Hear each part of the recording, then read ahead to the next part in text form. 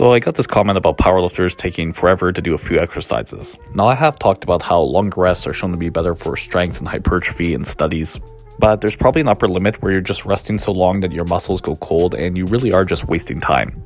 That is time you could spend doing more work or going home and recovering. Spending that long in the gym can be mentally fatiguing too.